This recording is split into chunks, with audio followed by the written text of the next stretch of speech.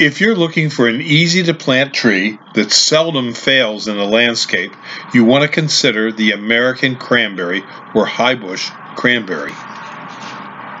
This is a native American cranberry. It'll have white flowers in the spring and red berries in the fall. The birds will not eat these berries during the fall. They'll wait till midwinter, so it's a midwinter feeder for birds. It's a hardy viburnum, and it'll have red foliage in the fall. And you can see some of the red foliage just beginning where it's getting shaded. This viburnum is available here at Highland Hill Farm on Route 313 in Fountainville, PA. You can call us at 215-651-8329.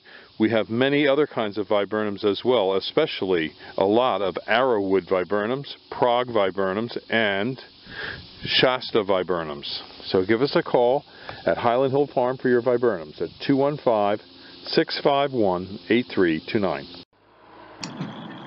Here we are digging a 5 to 6 foot American cranberry bush in early spring before they've leafed out. And this is our Red Boss tree spade, and it's mounted on a Bobcat loader. We have one person guiding the machine so that we can dig it right in the center of the tree spade, and we get a nice ball that way. It only takes a couple minutes to prepare the tree. It'll lift right up out of the ground, poof, and it'll come right out. Yep, a nice clean dig there. We bring it over to our trailer and we size the ball a little bit by trimming it down, and then we'll put it in a tree cage.